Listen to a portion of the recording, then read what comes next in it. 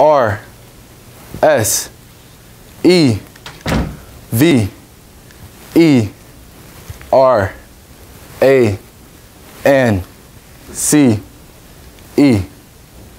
Perseverance. It takes a lot of perseverance to get through that word itself. The reason most people never achieve their goals is because they simply give up.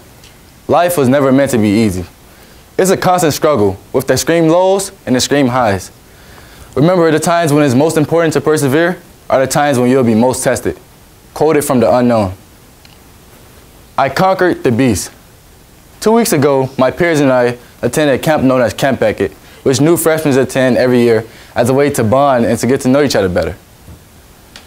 At this camp, even though I learned a lot about my peers, I discovered more about myself ever before.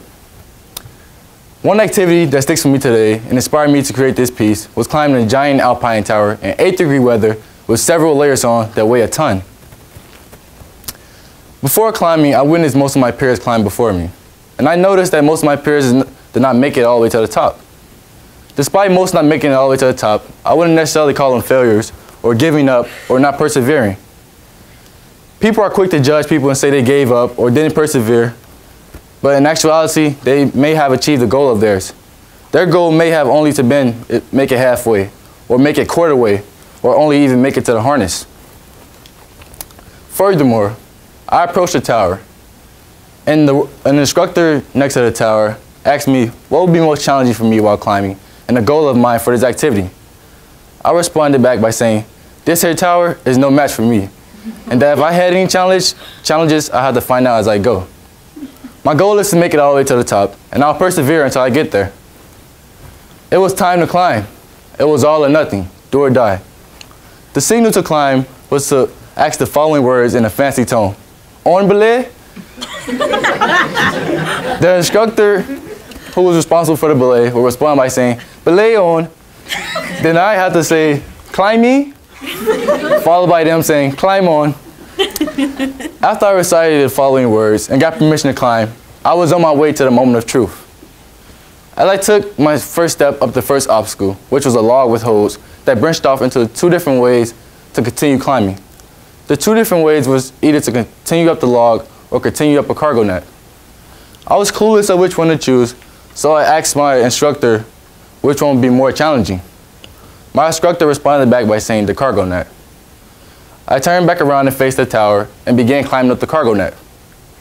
The cargo net threw a lot of punches at me, and they were very difficult to dodge due to the swaying of the cargo net as I climbed.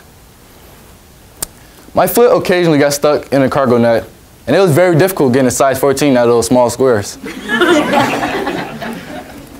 Once I finally figured out a way to get my foot out of those squares, I continued climbing. I finally got past the first part of the cargo net and slowly approached the second part. The second part had a huge space between the first part, and I was worried about my transition to the next part. I turned back around and told my instructor, I want to come back down. There's no way I'll be able to make it to the top. The instructor who asked me what would be my goal, what's my goal and challenges for this activity, responded back by saying, remember what you told me. You said you want to make it all the way to the top and will persevere until you get there. Without being able to respond because I knew he was right, I continued climbing. At this point, the ball was in my hands. I felt like Jordan in Game 6 versus Utah with 5.6 seconds left. I had to make a decision. My fingers started to numb, I began to get fatigued, and the height started to scare me. I was almost at the top, and I could hear my peers cheer me on, saying, you can do this, Will. As I slowly approached the top of the Alpine Tower, I crawled onto the platform of the Alpine Tower and just laid there due to exhaustion. I got up slowly and looked down at the people on the ground who appeared as the size of ants and just held my hands up like this and said, I made it.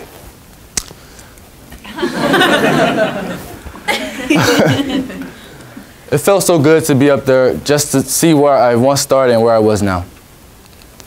What does it take to achieve a goal? P is for persistence. Persistence is going to be on a point where majority will stop. E is for effort.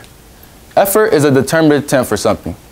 All goals require some effort, and most worthwhile goals require much effort. Effort is investing your time, money, energy into your goals. R is for reflection.